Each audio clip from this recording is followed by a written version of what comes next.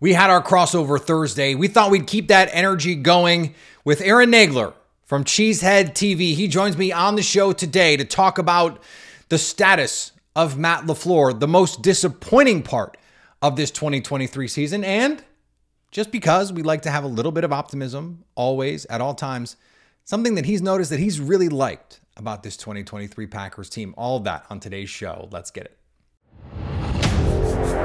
You are Locked On Packers, your daily Green Bay Packers podcast. Part of the Locked On Podcast Network, your team every day.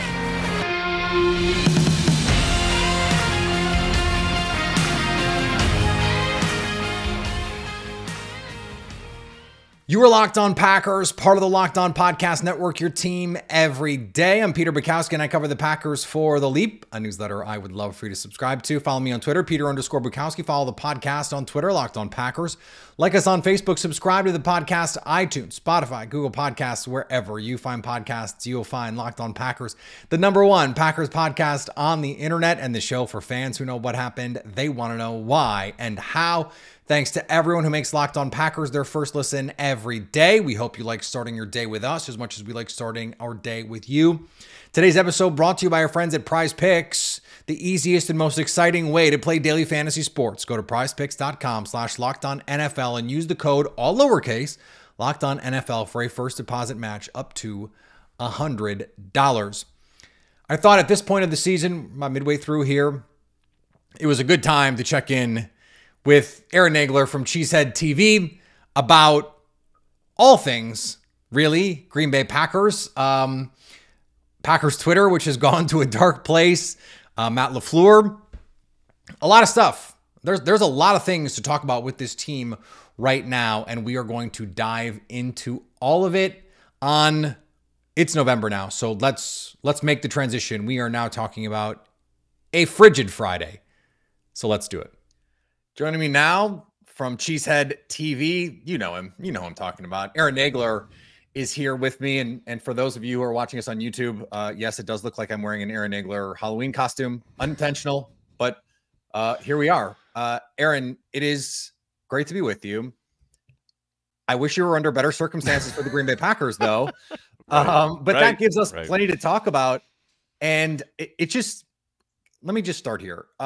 Packers Twitter has become a dark place. How are you reacting? How are you reacting to that right now? Become a dark place, well, sir. That's true, sir. Well, you know, the dark underbelly is exposed. Let's put it that way. Yeah, a lot of soft people, man. A lot of soft people. That's all I know. A lot of people, a lot of brittle spirits who couldn't have survived the 70s and 80s. I'll tell you that. I understand. It's a team and a fan base that is very used to winning. Actually, Corey put it perfectly on Packer Transplants last night, where he said, you know, we've got the shirt at CheeseheadTV, welcome back to the 80s, which, you know, is meant somewhat in jest. But he said, we're not really back to the 80s until we get in the mindset of when the Packers win a game, it's like they won the Super Bowl. Just any game. And, you know, hey, this losing streak continues on, and maybe they don't win another game until like December or next year. Then maybe we'll be there. But right now, we're not there yet. There's a lot of ball game left, as someone once said. I have heard that before. So when you look at some of the underlying problems that this team has, I asked this question to our pal Lily Zhao a week or so ago.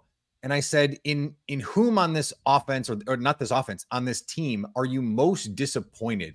Doesn't have to be a person. It could be a group of people. Right. But what is your answer to that question as we sit here early November? It's got to be Matt LaFleur. It has to be Matt LaFleur. I mean, it all starts and ends with him as the coach, and his decision-making as far as bringing back Joe Barry and not seemingly wanting to change anything having to do with his approach, despite, you know, losses piling up and the same types of losses. That's the key here. Like, it's not like they're losing multiple different ways. It's the same script each and every week with seemingly no changes. You know, I mean, it took 7 games for them to finally pull the plug on the Rasheed Walker experiment. Although, who knows, maybe he's back out there on Sunday against the Rams. And this seems to be Matt's fatal flaw. Right? This idea that he has faith in people. I have faith in Rasheed Walker. I have faith in Amari Rodgers. I have faith in Mo Drayton. well, man, you need to find a new religion because this faith is not getting you anywhere. So, yeah, there's obviously a ton going on here, right? There are multiple kind of levels to why this team is as dysfunctional as it has been throughout this entire losing streak. But, man, it starts with the head coach. It's his job to get this fixed. And right now, I haven't seen any signs that we're any closer to fixing it. Yeah, Mike McCarthy had some similar problems, right? Was loyal to Dom Capers. Right. There were players that it seemed like he was loyal to a fault as well. This is in part two, just a coaching thing. Like their willingness to say we're going to be patient. Like Mike McCarthy was right to be patient with Mason Crosby. That turned out to be a brilliant move. And so I'm sitting here trying to go to your point about the 80s. It's been 7 games. Can we just I understand the 5-game losing streak or whatever it is now sucks, but whatever it is, 4 games, right? 4 games. We're up at 5 was last year. Man, we could beat the record. We'll see. And they started very similarly. So that's why it's even more distressing, because it's like they're kind of following the same script that they did last year. And what is going to change? So let me ask it this way then. What do you think can change? Simplification sounds like such an easy answer here, but I think it's the key. We heard it from Aaron Rodgers last year, and I think he was right. I think he'd be right this year. I think when you watch, especially on offense, what they're being asked to do with so much youth on that side of the ball, both up front along the offensive line, and then especially, of course, when it comes to the pass catchers, it feels like, and this is what I mean, it feels like Matt is adamant that, and I've talked about this a lot on Packers Daily, that this is our offense. This is the way we are going to work, and the guys just need to play better. And I understand that to a point, but at some point you got to start putting up some W's, right? I mean, if for job preservation, if nothing else. And I think the one key here is, I think we heard a little bit from Brian Gutekunst on this yesterday, where, they're you want to say they're close, although I don't know how true that is, but we know the talent is there. It's just a question of cohesion, and hopefully banked reps will get them there. I don't know how much patience is in the building for that. I mean, I'm assuming a whole lot because, like I said, not much is changing. But you have to think the repetition hopefully gets them where they need to go because, again, it doesn't look like the approach is changing. But if there was one thing they could do, I think it's simplify things. I mean, we've got so much static spread stuff. It's like McCarthy never left. Like where I would spam the hell out of these boot action rollouts, right? It's the one play where Jordan actually looks pretty comfortable, and good things usually happen off of it. I'm not saying you have to do it every play. You can't do it every play, but a lot more of it I think is in line and would help your quarterback and help your offense, as opposed to so much spread where you're asking 5 young guys to go out in patterns, and you see every week on the tape the spacing's bad. Hell, guys can't catch the ball. Let's simplify things a little bit. The McCarthy never left stuff is I wish that weren't such an astute point, because it is hard to watch at times where you're just like, it's weird, right? Why is nothing happening? Weird. Why is nothing going on here? And in some ways I'm like, did Rodgers just red pill LaFleur? Is that what happened? Right? I can't explain it any other way than all of the influence that we had, pegged up to Rodgers being, well, this is clearly Aaron running what he likes from Mike's playbook, has seemingly been held over. We were so excited on the outside looking in to finally get back to some of that stuff we saw in 2020. A lot of condensed formations, bunch sets, rub routes, shallow crossers, all sorts of motion. That's been sprinkled in. Have they run a shallow cross with Christian Watson this year? They did one time. Oh, my God. It's so funny you asked that. They did it once, and Jordan passed it up and ran instead. I've been screaming for it all year, and the one time they finally run it, Jordan's like, nah, I got this. But that's my point. That's the stuff I thought they were going to lean into. Well, it's the stuff they did in camp. It's the stuff they did in preseason. McCarthy stuff. Yes, that's the other point. What? Go back and watch the openers against the Bengals. Where's that? Totally different. It's really effective. It's really good for your young players. I understand it's preseason. I understand the defense is different. But, man, let's run our stuff. Let's run the stuff we know these guys can hopefully actually, complete. Rather than, it feels like we're trying to fit them into something that they're not. All right, more coming with Aaron Nagler from Cheesehead TV after this on Locked On Packers. Today's episode brought to you by our friends at Prize Picks, the largest daily fantasy sports platform in North America. It could not be easier. You pick 2 to 6 players. You take their stat projections from Prize Picks and you decide if those players are going to produce more or less than the projections. That's it. And you can win up to 25 times your money. That's pretty easy, right? Pretty easy. 2 to 6 players, 2, 3, 4 players, 5 players, 6 players. You don't have to go nuts if you don't want to, or hey, let's go nuts. I love it. I love it. Prize Picks is so simple to play. You can submit your picks in less than 60 seconds. Plus quick withdrawals, easy gameplay, and an enormous selection of players and stat types are what make Prize Picks the #1 daily fantasy sports app. This is a no-brainer, guys, because right now, when you go to prizepicks.com/LockedOnNFL and use the code LockedOnNFL, Prize Picks will match your deposit up to $100 on that first deposit. They will just give you money. Go to prizepicks.com/LockedOnNFL and use the code LockedOnNFL for that first deposit match up to $100 daily. Fantasy sports made easy. That's Prize Picks. And thanks to everyone who makes Locked On Packers their first listen every day. Football season is here, and Locked On is kicking up our coverage with Locked On NFL Kickoff Live. Each Friday, Locked On will go live at 2 p.m. East on every Locked On NFL YouTube channel. Hosts Tanitra Batiste, Jarvis Davis, and Kyle Krabs will break down every game on the NFL slate and get you ready for your team's matchups, your fantasy lineups, your betting angles, and more. And guess what, guys? I'm hosting this week. I am filling in as the host of the show. So come hang out with us. We're going to have a blast. Plus get the in-depth local analysis from our stable of NFL hosts across the country who know these teams better than anyone else. Also, me and all of our great local Locked On hosts. Find Locked On NFL Kickoff Live every Friday at 2 p.m. Eastern on any Locked On NFL YouTube channel. I have half an answer for this, and it is if you go back to 2019, when the offense was not quite in the same sort of rhythm that it got into. Yeah. Right. Part of the reason why, remember what they would say every week, Aaron Rodgers talked about these get back situations.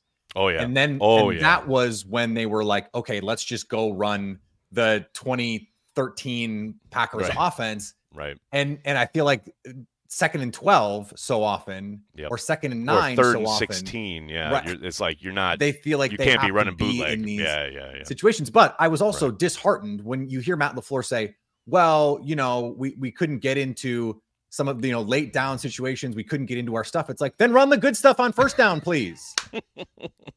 Well, okay. But here's my thing I've been kind of hammering home on daily. Like, yes, that is a frustration, right? But man, I have real kind of trouble yelling at the play caller when what do you run that your guys aren't going to. They can't even run inside zone, Aaron.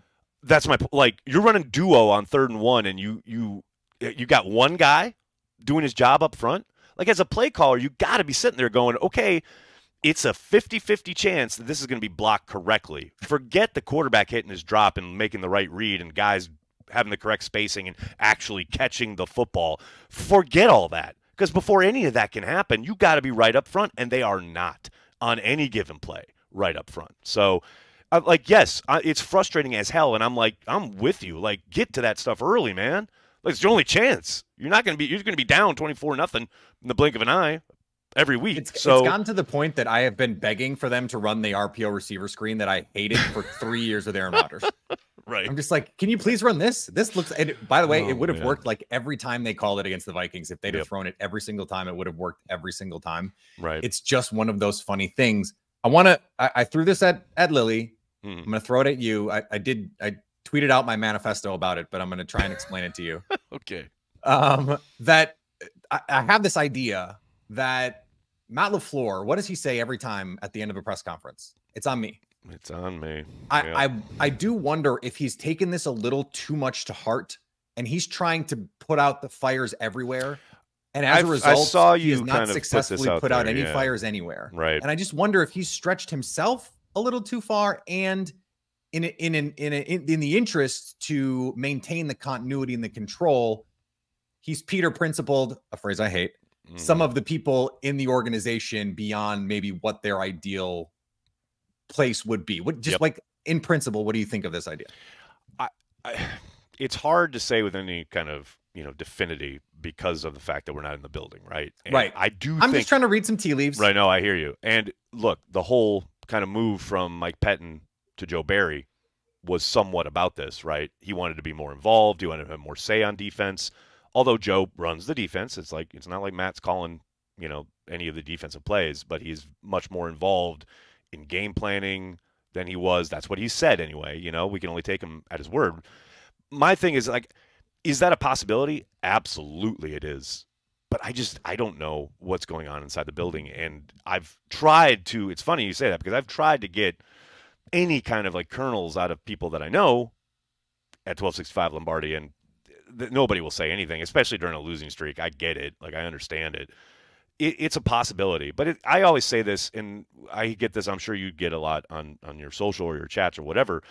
I get people who always want to obviously fire everybody after every loss, but it's always well, this position group is doing poorly, so this assistant coach has to go. It's I don't know we don't know as a general public what they're being tasked with, what they're teaching. I understand, man, you watch this offensive line week after week and you're like, what are they doing? What are they being coached? And I'm sure there's some validity in there somewhere. But without knowing exactly what that coach is teaching so hard. And what is being stressed on the practice field and then what is not translating to game day, well, without that information, I can't call for someone's firing, So I think it's why we're so bad at hiring coaches, Aaron. There really is no track record of, it's not just hey, the best assistants who do the best jobs. Well, it's mostly networking. It's mostly networking. Yeah. It's also just not true that the guys who are good assistants make good head coaches over time. We've seen it fail very true. 100 times. Yeah. So I think this is exactly what you're saying is why it's almost impossible to know what is translating and what isn't. And you're kind of just trusting your head coach to know what they need and what they don't. This Russell Douglas trade, I have to get your reaction to this because it was a move that I did not understand people calling for when it was happening. People are sell Russell Douglas. I'm that's the last person that I would want to leave this locker room, regardless of cost. But so I think you have sort of taken the I hate it, but I get it kind of stance. Explain that, because I just hate it.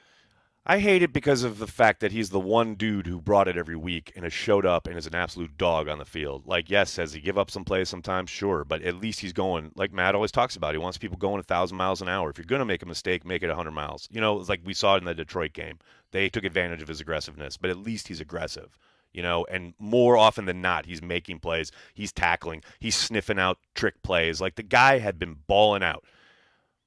I get it because exactly what Brian said, at some point you start looking at the big picture. You start looking at the savings you're going to get cap-wise, the idea that he just turned 29. Yes, he's a good player and one of your best this season, but you are building for the future, and that's what this is absolutely signaling. I don't love getting rid of good players, but I get the idea of trying to open a new window, which is what they're trying to do, right? They're trying to open a new window of contention. Now, the trouble becomes, well, okay, you're still dealing with major cap issues into next year. Yes, this gives you a little relief, but it ain't like things are just magically opening up on the salary cap next season. You are still going to have to be a predominantly draft and develop program. And right now, one of the reasons you are sucking as much as you are is because your drafts in 2019, 2020 absolutely blew chunks. You know what I mean? So it's okay, exactly. So you got to start hitting on some of these guys, and I think they have actually have started to. If you look at, I think Quay Walker has played well this season. I think Devontae Wyatt has quietly had a good year. You look at, Dobbs and Watson have to turn it around this season, but I think there's still a lot of promise there. Development, progress, it's not linear. Some guys take a step back before they take a step forward. Look no further than Devontae Adams back in the day, So there's still promise there, right? But, man, you got to start hitting on these drafts because that's the core of your program. And right now your core is rotten because you had such terrible drafts. I think if you look at the 2022 draft, that just seems like even if the guys mostly stay as they are, it seems kind of like a home run draft. Like Zach Tom is a better than it's player. been, man. Better than it's been. For no sure. Doubt. And so, no doubt. yeah, certainly better than the 2021 draft, which right now is a complete just throwaway. Like, Brian Gutekunst practically took the collar on that one. There's the thing, though. It's like plenty of GMs have bad drafts, right? Yeah. But they are way more John active Schneider. in every other facet of roster construction. You know what I mean? Like, so, okay, I understand you're a draft and develop program, but if your drafts suck, you have to be a lot more proactive in fixing and finding those cracks and papering over them. And I understand they're limited because of they kicked the can. That was a decision collectively as an organization that they made to try to get back to the Super Bowl with Aaron Rodgers. Well, now they're paying that price. But man, yeah, again, you're trading away a good player in Rasul Douglas. Great, you got a third-round pick. I really hope you trade that pick to move up in the draft because God knows I don't want Brian Gutekunst making any more third-round picks. An extra third-round pick. I don't need it in my life. I don't need it. All right, we're going to get back to business here with Aaron Nagler from Cheesehead TV in just a second here on Locked On Packers. Today's episode brought to you by our friends at DoorDash, an app that I use about as much as any app in my phone, to be honest. It's like social media and then DoorDash. Like that's the hierarchy in my life because I love to cook, but I don't always have time to cook. I have 2 kids. And so I need to feed my family. So I use DoorDash. And sometimes when I am cooking, I might forget an onion. Just the other day, I was making guacamole. I forgot cilantro. Guess what?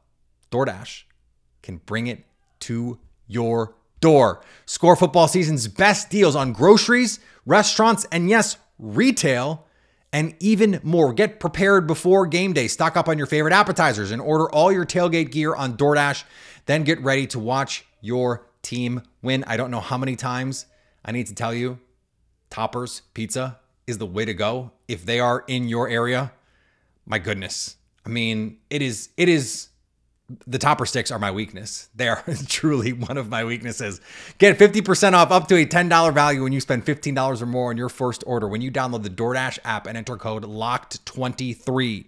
LOCKED23 is the promotion code. Up to 50% off that $10 value when you spend $15 or more on that first order. Subject to change and terms do apply. And thanks to everyone who makes Locked On Packers their first listen every day. We hope you like starting your day with us as much as we like starting our day with you. The Jordan Love experience, how have you found it to date? I mean, it's hard, right? Because everything's such a clown car around him. He does have certainly bad throws, questionable decisions, stuff you'd like, man, I'd really like to see him improve there. And then you get to the next week and it's kind of the same story again. And you're like, I don't know about that. But that said, I also have seen a guy with a ton of athleticism, a ton of upside, and make some really nice throws where guys have just dropped it or they hasn't been on the same page with his wide receivers, which is to be expected, right? What I keep feeling, and no one is with me on this, but I will swear to my grave that this is how I feel when I watch him. I feel akin to how I felt watching Brett Favre when he first got to Green Bay. Not in the way that they actually play the game, but just the frustration of, what are you doing? Like, I must have yelled, what are you doing at my television watching Brett like 1,000 times in my life. And it feels like every Sunday at some point I'm looking at Jordan Love going, what are you doing? But at the same time, again, I see throws where he's making the throws necessary. Last week he had 6+ drops? You know what I mean? Yeah. Like, can we help this young man? LaFleur said they had more, and I was like, yeah, right. I could get to like 8. If I know. it depends on your grading, depends on what you're saying as far as contested goes. But, like, look, can we help the young man just a little bit?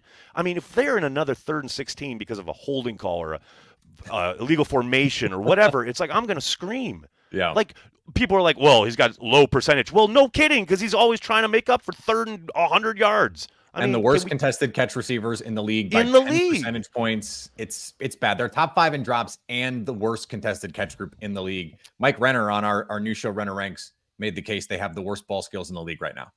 Which, like, I mean, that's per the tape. Sure. Yeah, 100%. Here's what's frustrating, though, is that we've seen them do it. That's got to be killing like Vrabel and LaFleur and like, because we've seen it. I've seen it in practice. I've seen it in preseason games. Hell, we saw it in games last year from, Dobbs and Watson. It has just evaporated. Like, that's my point when I say, like, guys just got to play better because we know they can do it. They got to do it. And we're going to see. I thought Aaron Jones had a great point. Like, we're going to see who really wants to play now because the season has sort of slipped away from them a little bit. And, of course, that's Aaron Jones' mentality. That's who he's proven himself to be. Right. A lot of guys on this roster have not proven themselves to be anything at this point. I want to end on a high note. Okay.